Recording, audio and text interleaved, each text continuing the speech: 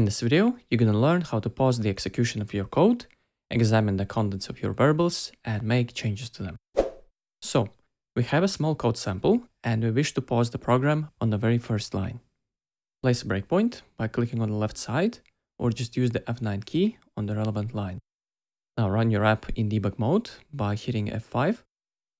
This will run the app and pause it whenever the code hits a breakpoint. Now, as you can see, the breakpoint has been triggered. During this, you can do several things. You can step through the code using the F10 key. If you want to step inside the method, you can use F11 instead. That will move us into the greet method. If you want to step out of it, you can use Shift F11. That would execute all the code inside it and move you out of the function. Now, that's not the only useful thing about breakpoints. While your app is paused, you can see what's inside your variables by hovering over them. In our case, we can see that the input contains the name Alex. Let's say we want to say hello to someone else. Click on the value, update it, let's say to Bruce, and press enter. If you now step forward to execute the line of code, you'll see that we printed an entirely different value from the original.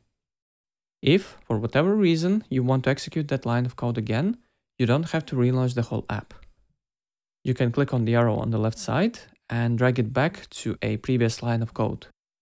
Now do bear in mind that it doesn't move your code back in time. In this case, if you execute your code again, your console will end up with 2 print statements instead of 1.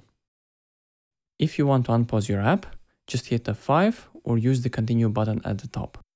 This will continue running the app as usual until it hits another breakpoint. You can remove all of them using Ctrl-Shift-F9 if needed.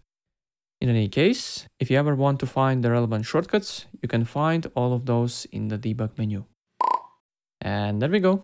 You now know how to use breakpoints.